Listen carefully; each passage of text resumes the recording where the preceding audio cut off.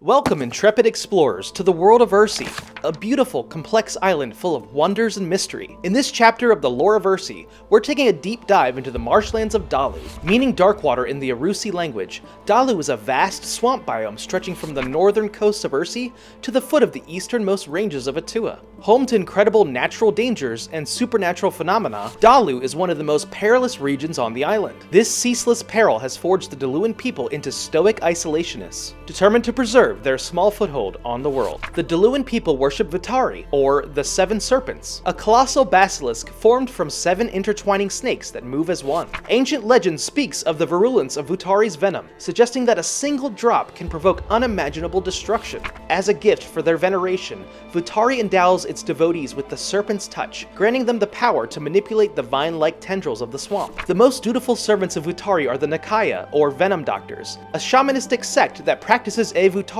or the Path of the Seven Serpents, an alchemical medicinal art that mixes otherwise deadly venoms into restorative elixirs and powders. The Nakaya's prolific skills are coveted by the esteemed leaders and wealthy benefactors across Ursi, who pay steep retainers for the healer's talents. Venom doctors like Warden Aladak, not seduced by endless riches, practice medicine within the Dahluan capital of Vinaru, or Last Gasp. Centrally situated beyond the mudfalls of Lost Hope, Vinaru is a sanctuary safeguarded by Vitari's wards, ancient stone serpents that create a metaphysical barrier between the city and the dangers beyond. The capital is divided into districts of healthy and diseased, quarantining the ill whilst the Nakaya administer treatment. The entire city of Vinaru is adrift, slowly sinking into Dorume, the creeping death, a divine personification of the murky waters of Dahlu. A modest yet rising subfaction of doomsayers vilify the Seven Serpents, believing that the end times are nigh and that Dorume will engulf the world in sinking mud. While many denigrate the degenerates that propagate this blasphemy, more every day turn to the loudest voices that preach repentance to Dorume amidst dark times. Of the many diseases that have spawned in the sodden shades of Dahlu, few, if any, have been as contagious or as lethal as Rasumu, the glowing plague. Said to be the infectious influence of Umume, the plague mother, this plague spreads rapidly and without warning, transforming much of the region's flora and fauna into husks directed by the will of the plague mind. Thus far, no medical concoctions derived by the Venom Doctors have tipped the scales. With Dahlu deep in the bowels of an epidemic, pacification of the plague beast became the only viable solution. By feeding the creatures meat, the Dahluan people eliminated the creatures' need to hunt and placated the spread of the plague.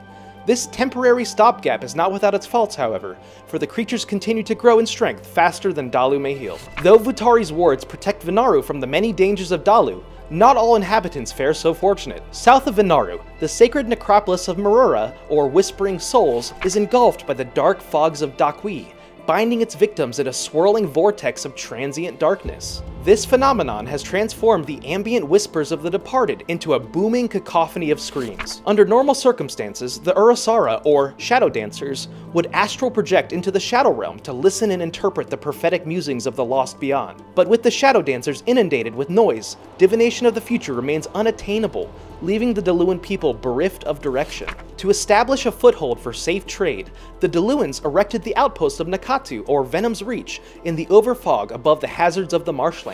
Despite the tremendous resources poured into the project, few outside of Peona were willing to risk exposure to the plague. This caution proved prophetic when roving Peonan merchants discovered their own forest glowing with the disease. With the abrupt end to trade with Peona, distribution of the provisions accumulated by Nakatu to the capital ceased. Nakatu leadership, motivated by fear and greed, amassed the remaining resources for themselves and ceased all contact with their counterparts below. With catastrophe impacting every corner of the marshlands, it's no surprise that the Dahluan people turn a blind eye to the bizarre activities transpiring beneath the shadows of Atua. In the darkness of the mountains, a maskless cult, led by the deranged prophet Toomgar the Bone Eater, perform ancient rituals to summon their deity, Yalgarok, the Great Devourer.